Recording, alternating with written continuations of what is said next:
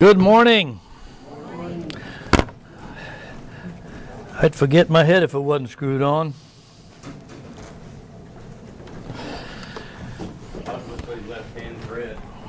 They are. All right. Well, we just partook of communion. We just prayed. Let's get right into the word for this morning. One of the things that we sometimes nonchalantly pass by in our minds, if nothing else, especially if we listen to much of what's out there in the so-called Christian world, the so-called church. And we tend, because of that, to treat our Lord and Savior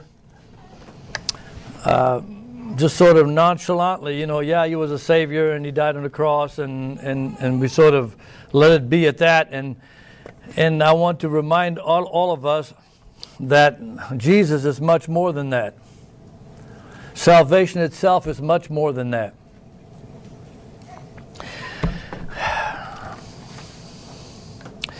He has a lot to say in his intro here in chapter 1, Apostle Paul. But let's skip down to verse 10 and following. He's praying for them and he loves them all, etc. He doesn't cease to pray for them. And he says, so that you may walk worthy of the Lord, fully pleasing Him, being fruitful in every good work, and increasing in the knowledge of God. This whole increase in the knowledge of God, never forget, is a command of God.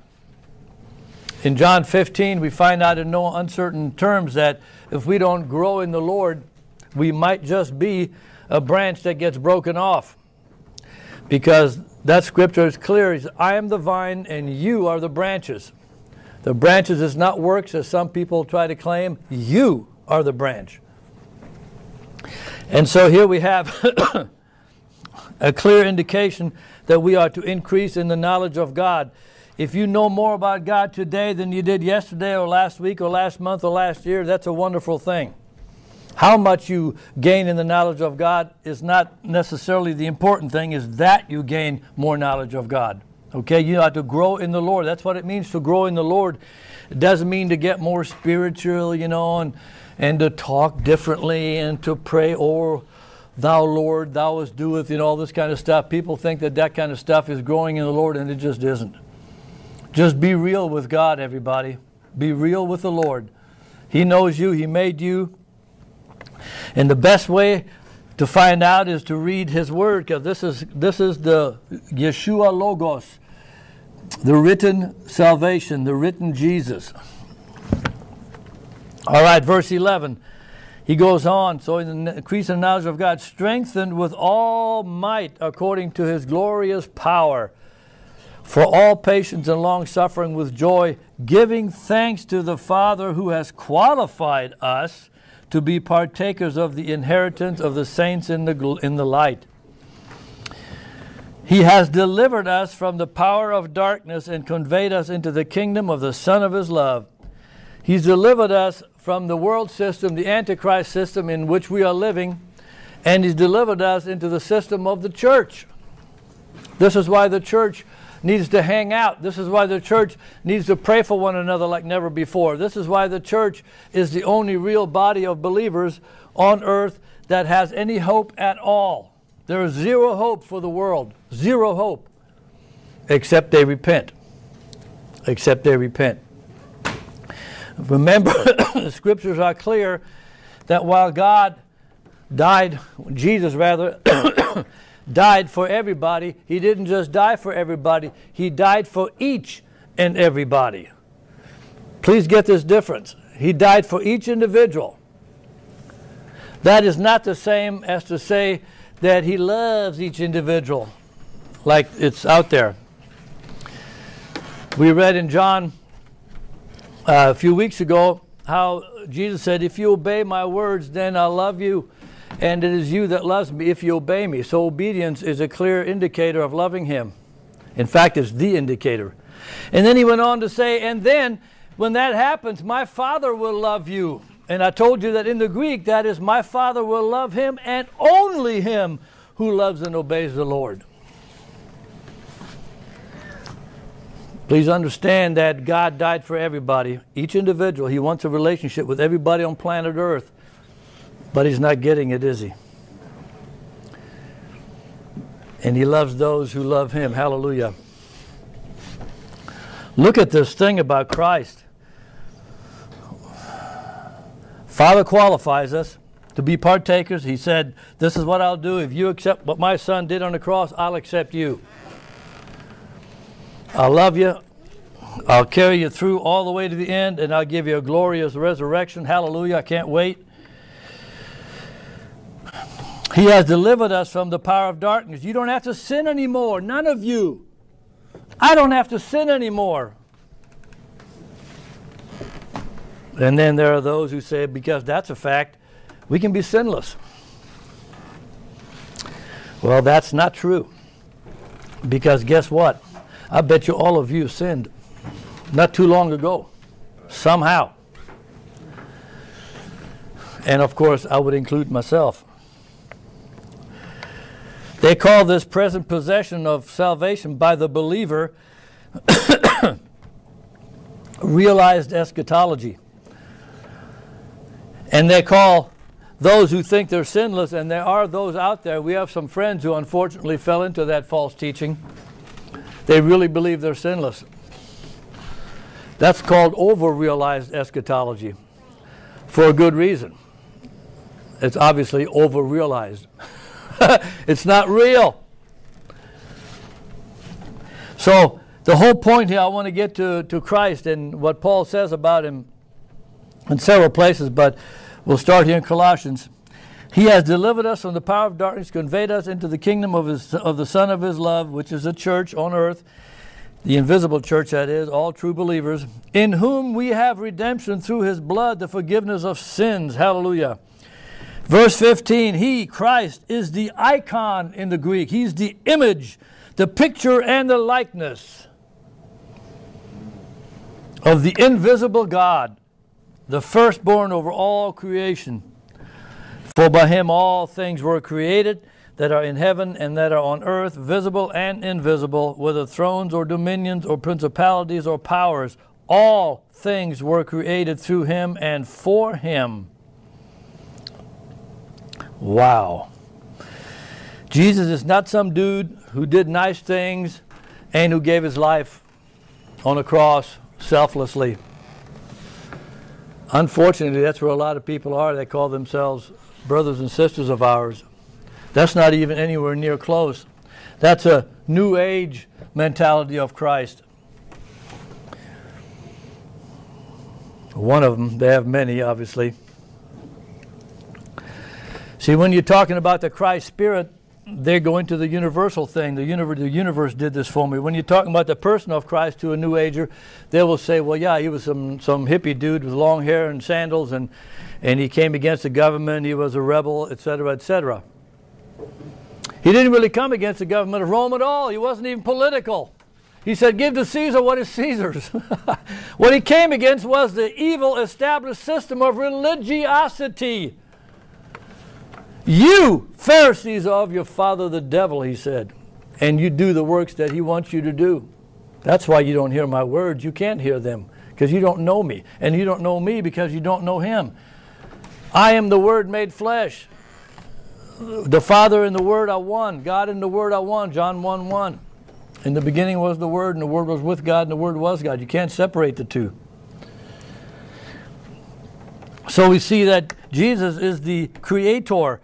He has power over thrones and dominions, principalities, any kind of government, in or outside of the world. Jesus is the head.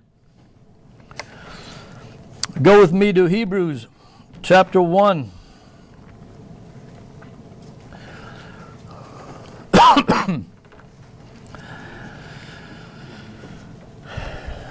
Are you there? God, who at various times and in various ways spoke in times past to the fathers by the prophets, has in these last days spoken to us by His Son, whom He has appointed heir of all things, through whom He also made the worlds. There it is again.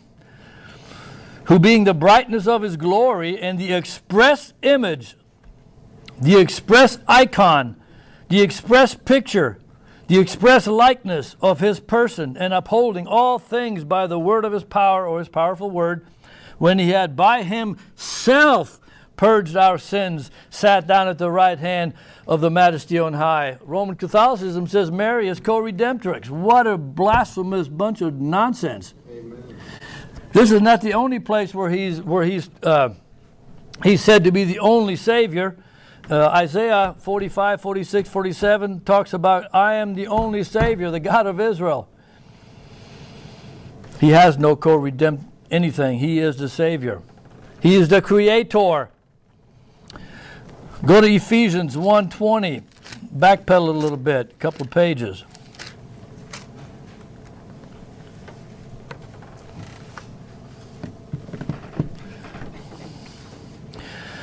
We just read how he has power and dominion in all realms of existence.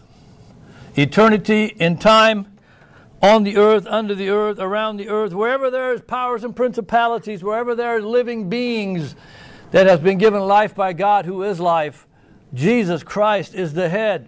He's not some hippie dude who rebelled and who died for, some say, your sins. He is the Savior of all mankind. If anyone is going to get saved, they have to come through Christ himself. Verse 20 says, well, let's start in 19. Nah, let's not do that. Let's start in 15 and go down. Are you with me? Therefore, I also, after I heard of your faith in the Lord Jesus and your love for all the saints, do not cease to give thanks for you, making mention of you in my prayers, that the God of our Lord Jesus Christ, the Father of glory, may give you the spirit of wisdom and revelation in the knowledge of him. That would be Christ. Notice how many times, and if you go through the rest of the New Testament and even the Old, it's always about knowledge of God. Have knowledge of God. In the eyes of your understanding, being enlightened, that you may know what is the hope of his calling, what are the riches of the glory of his inheritance in the saints, and what is the exceeding greatness of his power toward us who believe. In other words, not toward those who don't believe, according to the working of his mighty power, which he worked in Christ, when he raised him from the dead and seated him at his right hand in the heavenly places, far above all principality and power and might and dominion and every name that is named, far above Obama, far above Putin, far above Merkel, far above Hollande, far above all these people, far above the devil himself, who is a liar and a loser. We're talking about Christ Jesus, the one who sits at the right hand of God. I'm about to get happy. Ow! And he put all things, verse 22, under his feet, under Christ's feet, and gave him, Christ, to be the head over all things in the church, which is his body, excuse me, which is his body, the fullness of him who fills all in all. And he talks about how you made us alive, etc. Back to Colossians, please. You realize that you're the body of Christ? Some of you may be his hand, some of you may be his foot, some of you may be his shoulder, his elbow, his knee, his rib. None of us are the head because he alone is the head. And isn't that good?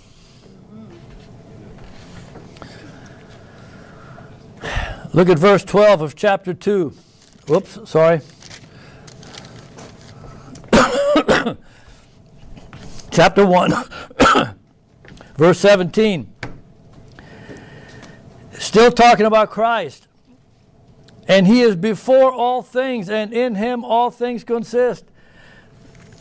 The book we just left, Ephesians, is known for in him. The whole point about Ephesians is in him, saying how Christ is preeminent over everything and everybody. And Christ has been watered down. He's watered down in the so-called Christmas. He's watered down in church, from church pulpits. He's watered down in the hearts and minds of men and women who say they're Christians. He's watered down. I can't take it. Am I ranting and raving for nothing? No. Because it's true, and we need to be diligent and vigilant concerning what you and I believe about Christ. Inasmuch as he died for each individual personally in hopes to have a relationship with that person, because that's his desire. The Bible tells us clearly that God wishes that all would come to the knowledge of him and get saved. But are all coming? No. In fact, what else does the Bible say? That the gate's narrow. Few there be that find it. Some people see a contradiction. There's no contradiction at all. It's just stating facts. Because of the sin of mankind, and this is why there'll never be peace on earth. There'll never be a peace contract that's worth anything between anybody. Why? Because of sin. As long as sin is in the world, sin in the human heart and mind, there will never be true peace.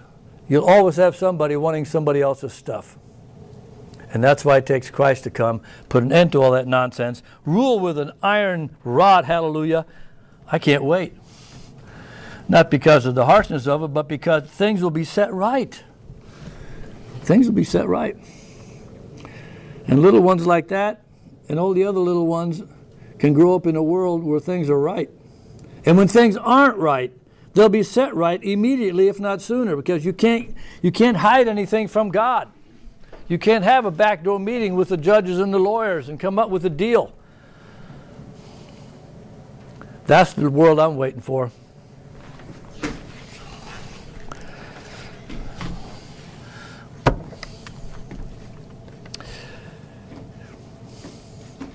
And he's before all things, excuse me, and in him all things consist. And he is the head of the body, the church, who is the beginning, the firstborn from the dead, that in all things he may have the preeminence. That firstborn is in rank. The Jehovah's Witnesses say, no, that firstborn means he was created first. That's not what the Bible says. That's not what the Greek says. The Jehovah's Witnesses are basically pagan twits. They are liars. They're not going to make it unless they repent and come to the truth. Just like the Mormons and the Muslims and Roman Catholics and et cetera, et cetera. So much effort is put forth by the world and all these people to have these national days of prayer, and everybody meets and everybody prays with everybody. Can you imagine Elijah praying with the prophets of Baal? No. Can you imagine Paul, Peter, James, John, etc. praying with any of those pagans of their day? Are you kidding me?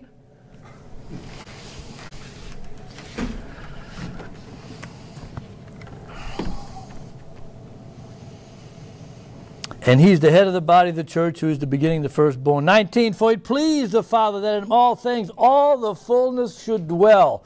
Wow. And by him to reconcile all things to himself. By Christ to reconcile things to the Father. By him, whether things on earth or things in heaven, having made peace through the blood. In Luke 2:14, we have the angels announcing to the shepherds the birth of Christ, and they say, peace on earth, goodwill toward man. And the world, of course, and many churches have taken that and talked like, oh, they want to, oh, yes, peace. You know, the United Nations has their thing about the plow, you know, plowshares be turned, or swords be turned into plowshares, etc. All this biblical stuff, and all of it is perverted. There is no peace with men among men. This says there's peace between God and men. And in 2:14 of Luke, the Greek says, peace between God and men on whom God's favor rests. They should have added that in the English, and they didn't. With whom he is well pleased is another way to say it. God only is well pleased with those who believe in him and his word. Yeah, nobody else. We felt, how many times have I told you, God hates the sinner with a passion. Well, we got scriptures to back that up, don't we? Yet the world says, oh no, he loves you. He's not mad at you. And the scripture says he's mad with the sinner every single day. Why don't people teach that? Why don't preachers get up and tell the truth? See, the beauty of it is, and the love of God says that, yeah, I can't possibly love you because you're against me. But if you turn to me, you're all mine. And I love you like I do everybody else. But that concept is totally gone in the minds of people. It irketh me big time. So we do what we can to put this out on the internet, and there's only a few people checking it out.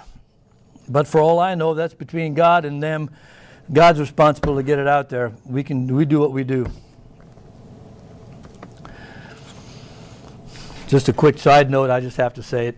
You know, she asked me 2 or 3 years ago, do I want to be on this Pastors Network thing? And I went on there and I looked at these idiotic questions from pastors that have nothing to do with Scripture, really, or salvation or anything else.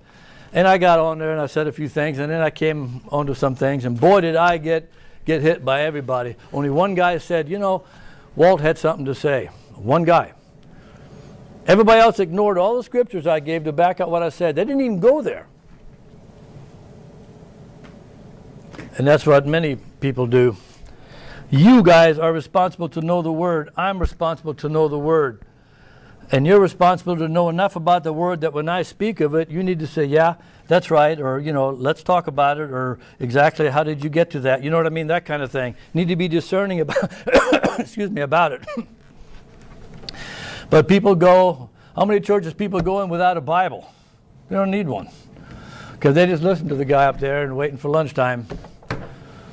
When's the race starting, you know, whatever. I mean, it's just appalling. I know that you guys aren't like that, but I got to remind you that everybody around you is. Okay? And I hate to say it, especially organized religions. Evangelical or not doesn't make any difference. You got to be very careful, because once you get organized, you have a business to run. Once you have a business to run, what always takes precedence? Buckaroos, because you have to have it. So he made peace. God made peace with man through the cross of Christ. And he's at peace only with those on whom his favor rests, with whom he is well pleased. Does that make sense to you? Well, yeah. How many of you are well pleased with all your children that go against you and cause havoc? That doesn't mean you wouldn't take them back as soon as they repent. Of course you do, because love is in place. But the point is, you can't go to that other place because of sin. Man, sin is messing things up, isn't it? Selfishness, sin, pride. And he tells them, you who were once alienated, you Colossians, you were away from God. You know, you were enemies in your mind by wicked works. Yet now he has reconciled in the body of his flesh through death to present you holy and blameless and above reproach in his sight. If indeed, and that if, I've heard the television, or well, yeah, that too, but radio preachers say you can just use since. No, you can't. Not if you study the Greek. You know, if has 4 basic meanings, but it's much, much, much, much, much deeper than that I'm here to tell you I don't really get it. It's so, you have to really want to know the Greek language, and biblical Greek at that, which is Alexander the Great's invention. The way Luther, he did the same thing that Luther ended up doing for the German language. It was messed up, all these different dialects, and Luther said, bang, that's it, here's what we're going to do.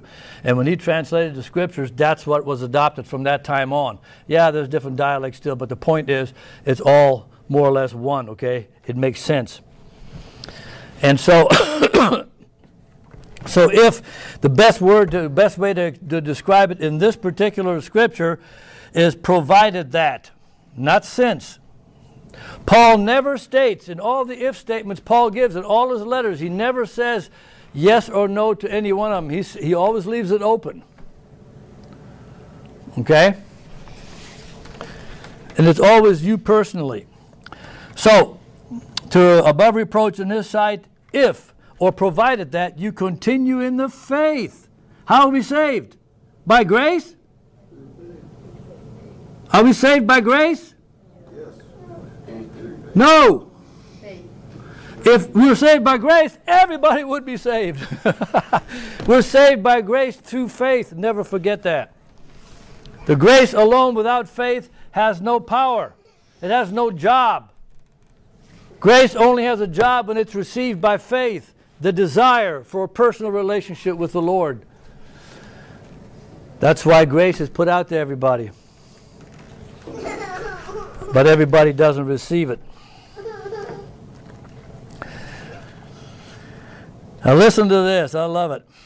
If indeed you continue in the faith, grounded and steadfast, and are not moved away from the hope of the gospel which you heard. There are those who say, oh, you can't ever be moved away. You know, once you're in, you're in. Well, he says, stay there unless you're moved away. Unless somebody pulls you away from it. Not moved from the hope of the gospel which you heard, which was preached to every creature under heaven, of which I, Paul, became a minister. Wow. No, there's no ant, no bird, no lion, no dog, no cat that doesn't know the gospel. No blade of grass, no tree. Everybody knows their Creator. Even human beings. It's just that we deny Him. Well, we don't. But the majority out there do. Remember, there's only one of two choices. Either God created us, like the Bible says, or we created ourselves. There is no third option. There's no third option, no matter how you look at it. And knowing myself and how powerless I am, which was recently demonstrated in no uncertain terms with that gallbladder attack, I got no power for nothing. What am I going to do? God's going to have to do it. Therefore, God created me. I rejoice in my sufferings, Paul says, for you, and fill up in my flesh what is lacking in the afflictions of Christ for the sake of His body, which is the church. It's always about the church, building up the church. And he goes on,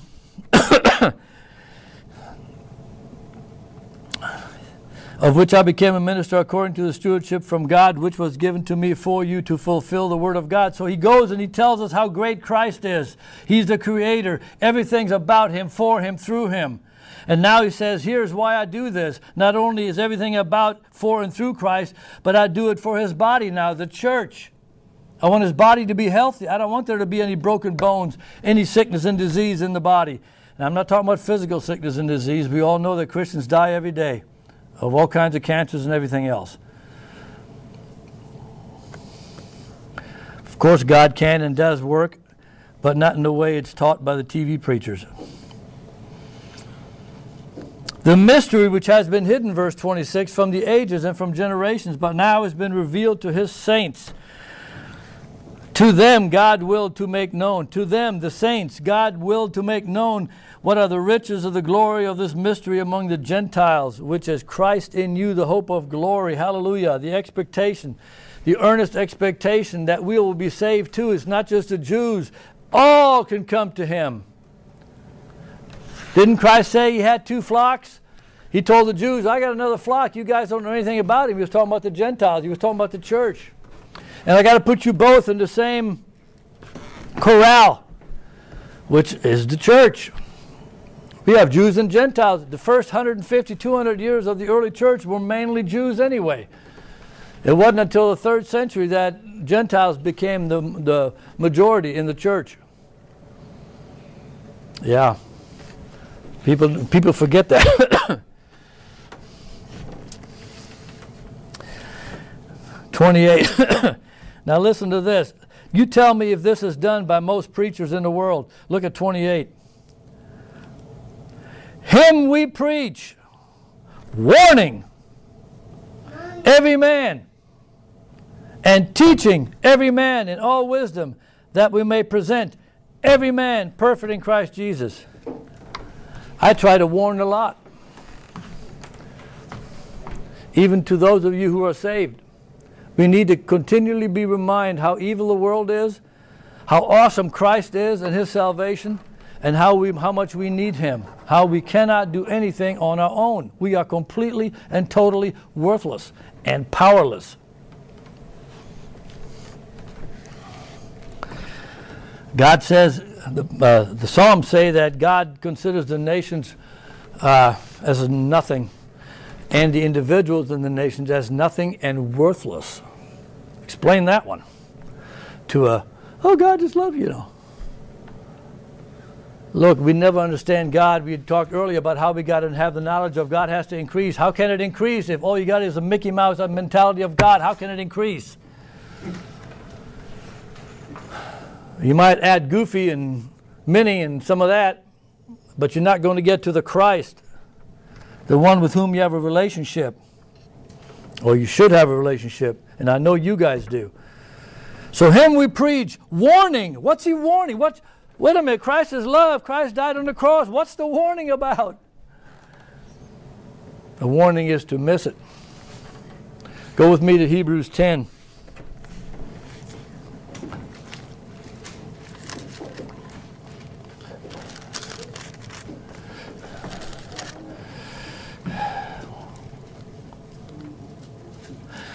If somebody tramples Christ underfoot, are you in Hebrews 10? Yes. Verse 29, of how much, let's start in 28. Anyone who has rejected Moses' law dies without mercy on the testimony of 2 or 3 witnesses. No one's going to boo-hoo for these people. They just die. And they're not going to heaven early. They just die. They go to the grave, the very thing that Christ paid for you not to go to. Death, hell, and the grave. So anyone dies Moses' law. Anyone who has rejected Moses. Verse 29, after that knowledge that he just gave us in 28, he says, the writer of Hebrews, of how much worse punishment do you suppose will he be thought worthy who has trampled the Son of God underfoot and counted the blood of the covenant by which you were sanctified or set apart a common thing and insulted the Spirit of grace. Wow. And this thought of how much worse punishment do you suppose will he be thought worthy? Well, who's thinking that? Well, God is. You can't take my word and trample on it and make it to heaven. You can't expect my love to pour out. Being love, I've already put it out. I've already said you can come free of charge, all of you. But until you come, you got nothing. You're going one direction, that's to the lake of fire.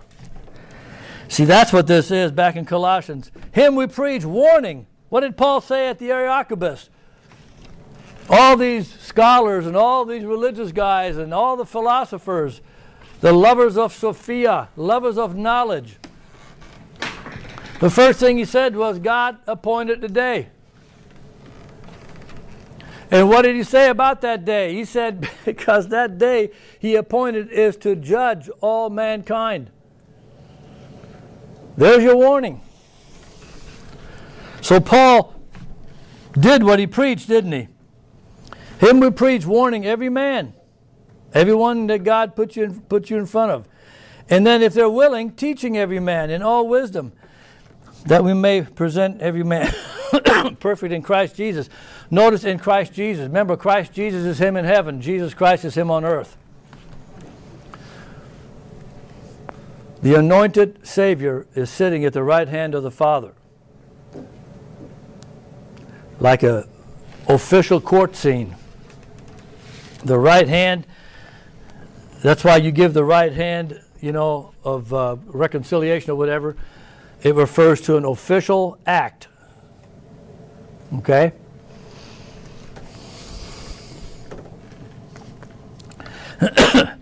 And then Paul says, 29, to this I also labor, striving according to his work, which works in me mightily. Let's go a little bit into 2 here. For I want you to know what a great conflict I have for you and those in Laodicea. Now he brings in Laodicea, the last church in Revelation. Laodicea means ruled by the people, or the people choose. Don't we have Laodicea creeping up more and more prominent today? Yeah. People are choosing which Christ they want. The Mickey Mouse Christ or the real Christ. And they're choosing the Mickey Mouse Christ because that Christ doesn't punish you. That Christ, you can do whatever you want. I don't know if that Christ wears the ears, but he might as well.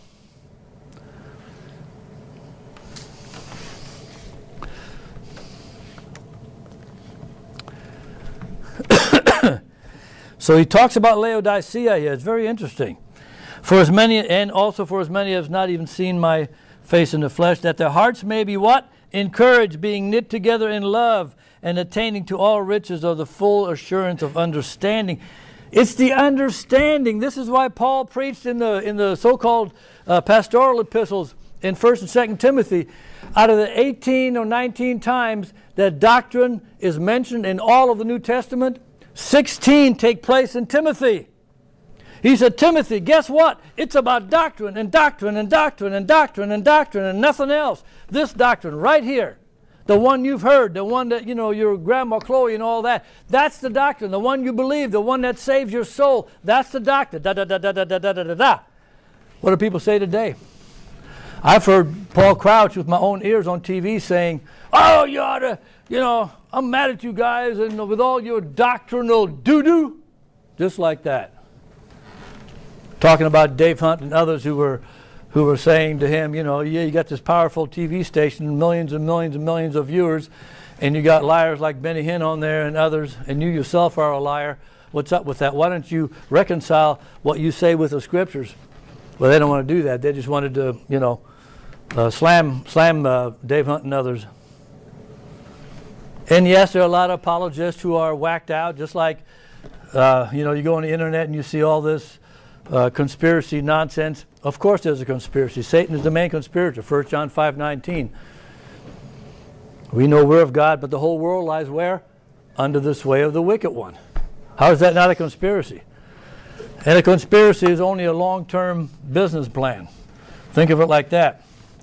We were watching a movie yesterday, and the guy said it was a military thing about Afghanistan and some Canadian troops who were there. And one of the sayings the Afghans supposedly have, excuse me, in this movie came out saying, you Westerners, you may have the watch and the clock, but we have the time. Meaning we don't care how long it takes. You're never going to overtake us. We're going to fight you and fight you and fight you and fight you and fight you and fight you and fight you and fight you. Because we're Afghans and we're not going to be taken by you. See, Russia was there 7-8 years and lost. We're over there messing around. It's all for the poppy and the drug trade and the oil, etc. That's why we're there. We're not there to save Afghans. We're not there to, you know, make anybody's life better. We're there to control. Remember that America is nothing more than an idea. And when you really study it out, it ain't a good one. It's about greed from day one. And the ones who are caught in the middle is everyday Americans who are decent people. You understand what I'm saying? And it's a shame, folks. And then they want to bring religion into it and bring the word into it and act like everybody is all Christian. I want to finish with this. Verse 3, chapter 2. Talking about Christ, both of the Father and of Christ. Their hearts may be encouraged. Now this I say, lest anyone should deceive you with persuasive words. This is one of our scriptures from for our apologetic ministry. For though I'm absent in the flesh, yet I'm with you in spirit, rejoicing to see your good order and the steadfastness of your faith in Christ. As you therefore have received Christ Jesus the Lord, so walk in him. See, again, I want to point out they couldn't have received Jesus Christ as such. I mean, it's the same, okay, but technically speaking, they received Christ Jesus. Why? He's already in heaven. You understand? Woo! You and I receive Christ Jesus because he's in heaven. In whom are hidden all the treasures of wisdom and knowledge. Now this I say, lest anyone should deceive you with persuasive words. Wow. Verse 6. As you therefore have received Christ Jesus the Lord, so walk in him, rooted and built up in him, and established in the faith, in the trust in him, that is, as you have been taught, abounding in it with thanksgiving. 8, he repeats what he said in 4. Beware lest anyone cheat you through philosophy or lover of wisdom, and empty yourself, or empty deceit rather, according to the tradition of men. according to the basic principles of the world and not according to Christ. For in him dwells all the fullness of the Godhead bodily. And you are completed in him who is the head of all principality and power. In him you were also circumcised with a circumcision made without hands, by putting off the body of the sins of the flesh by the circumcision of Christ. You and I are spiritually circumcised when we quit sinning. That's what this says. And in Christ, of course, it's already done. Buried with him in baptism, in which you were also raised with him. How? Through faith in the working of God, who raised him from the dead. I love it. So we have these serious warnings twice, just a couple of verses apart. Don't let anyone cheat you through philosophy or some vain deceit. It's like the courts today. You know, the courts really say, we don't care about justice, we care about the law. Well, technically, the law should be a just law that's derived from God, from the Ten Commandments. God says, this is right, this is wrong. But we don't have that today. I mean, the law that homosexuality is now a national, pastime in America via the Supreme Court. Is that just? No, it's a perversion. Flat and simple. It's a total perversion. Yet it's the law. It's the same as when Hitler said Jews are no longer humans. They actually passed a law. So if you want to spit on them, beat them up, hang them from a lamppost, go ahead. Yeah, it's the law, but it's not just. And you and I, and the justice that we have in our minds, come from God and only from God. If it ain't from God, it ain't just anyway. Or it isn't just anyway.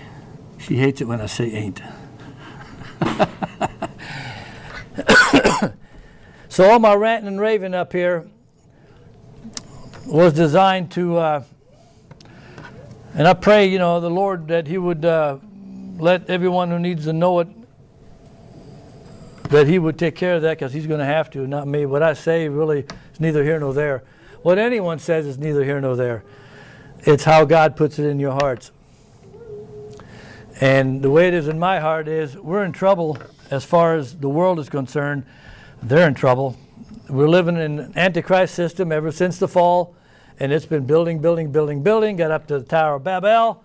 God just, destroys the languages and changes it all up. So that whole thing fell down. Then we go through all the kingdoms, and we go through the, Daniel's vision, or rather Nebuchadnezzar's vision, Daniel's interpretation, all those kingdoms, and many other kingdoms that aren't even mentioned.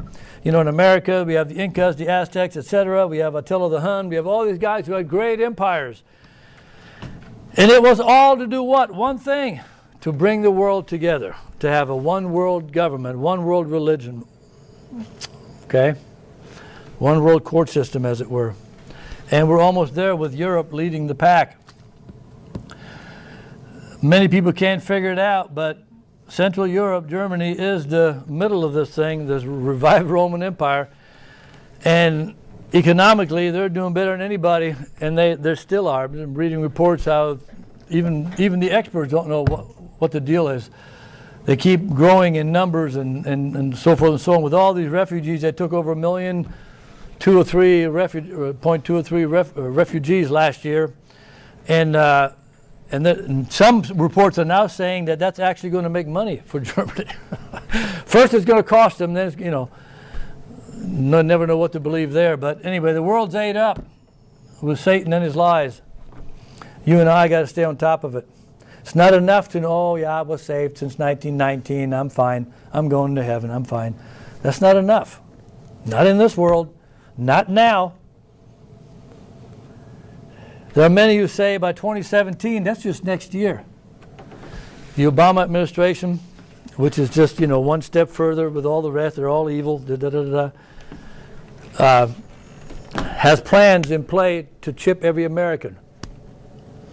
What's going to happen when you get a notice saying, you have, date XYZ, you choose the date, get your chip. I'm going to have to say, I'm not getting the chip. Well, then we'll have to close all your accounts. We'll have to shut off your electricity, you know, all this. This is what's coming, folks. This is how they pressure you into it. If we're not as far away, or if we're not, if we're not as far along where we are, and clearly we are. Remember, I talked a couple Sundays ago about doing away with cash. All these countries are doing away with cash. 2.7% of the population in Denmark uses cash. 2.7% is hardly anybody. And it's only 22% or something in the United States. Over 80 or over 78, 9% already don't use cash. You know, we talked about this. Everything's credit or some sort of electronic deal. Cash is basically already gone. But the $10 you have in your pocket, you can still give to somebody, and no one controls it, and Satan can't have that. He must also control that. Because until he controls that, then somebody can buy and somebody can sell. You understand? He needs to control it so that you can't buy or sell without this or this. So when you give your change, if it's still there, you got to also do that. Man, it's so close, guys. It's so close. All these heads, I've told you, I just want to repeat it quickly, then we'll pray out. All these heads of state are saying, we got to get rid of cash, we got to get rid of cash. And they're saying it for national security. We're going to, boy, that's really going to nip it in the bud for all the drug guys, because they won't be able to, you know, launder their money. There's nothing to launder, this kind of thing. Once it's in the electronics. Look at the cheating going on now. Deutsche Bank says they're getting rid of 30,000 plus clients because they were all criminals. The outfit that came out with this, the Panama Papers, is closing the doors in their 3 main offices, I read the other day. Well, you know they're not going out of business. They're just changing address. How are they going to go out of business? It's a multi-billion-dollar business. You think anyone in the world that's not saved, especially, is going to say, oh, yeah, I don't need that anymore. It ain't going to happen. Too much power. It's power centers that these guys are after. Satan needs every power center. He needs the Boy Scouts, the Girl Scouts. He needs governments. He needs courts. He needs school system. He needs universities. He needs ball teams. Those are power centers. And that's what this money is buying for these people. Never forget it. Churches are bought. Billy Graham was bought and paid for back in the 40s and 50s. He was still good. In the 60s, he started thinking about it. In the 70s, it was pretty much too late. I like the guy. I can't find anything wrong with his preaching, but all his friends were evil people. And everything was paid for by the world, by the devil, basically. All his very first crusade, you know, like a week-long thing, it was all, you know, popular and everything, was all paid by unsaved people because they needed him to get the evangelical vote. See, they needed him to get that. You understand? Now, you may like Billy Graham, and you may not understand what I'm saying and all that. You need to research it. And when I brought this up to other pastors, oh, you can't mention him. Why not? The church ought to know. Either he was lying or I'm lying.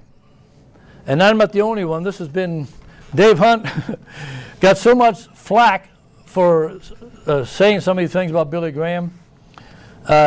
People wouldn't invite him back and called him names and all the rest of it. And he's just one of many. Kathy Burns wrote a book this thick, Billy Graham and His Friends. I got through this much of it. I haven't touched it since. I've had it for probably 7, 8 years, maybe longer. I couldn't take it anymore. But it's all documented. None of it was a slander. Bill Bright. Anybody know who Bill Bright is?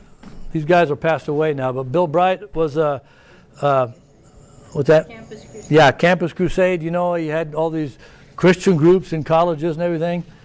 He goes and he accepts a pagan award from pagans, had $1 million or $500,000 attached to it. Oh, thank you so much. I'm so honored. Da, da, da. I'm like, I want to puke. You can't do that when you're a man of God. You say, you know what? Thanks for the offer. I don't want it. Give it to somebody else. Click. They didn't do that. Because many people think that, you know what, if I do this, you know, I know it's tough to get the word out, but at least I'll get the word out. That's what people thought about it. That's what I thought years ago in the very beginning of Touched by an Angel. Totally evil, pagan, demonic show. I thought, well, they do mention God, you know, must be good. I mean, I've been there. Never mind that no angel is a female in the Bible. They're all males, every one of them. Never mind that they never really mention Jesus. And without Jesus, there's no salvation, there's no truth, there's no nothing. We just read it. In Him, in Him, in Him, you see. We got to wake up, folks, and know what's around us. Paul said, look circumspectly and know what's going on around you. All right, enough of my ranting and raving for a while. Jill will hear the rest on the way home.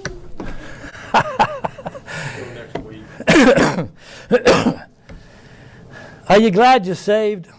Yeah. Man, thank you, Father, for salvation. Thank you for your Son. You sent your word. He became flesh. He walked the earth and died a cruel death, Lord. And He did it all for us. He did it for that small remnant that'll make it through that narrow gate by your very own words. Thank you that all of us are part of that small remnant. Forgive us our sins, be with all the persecuted ones, and bring the peace to Jerusalem, Lord. Do it today. In Jesus' name. And everybody said, Amen. Amen. Thank you.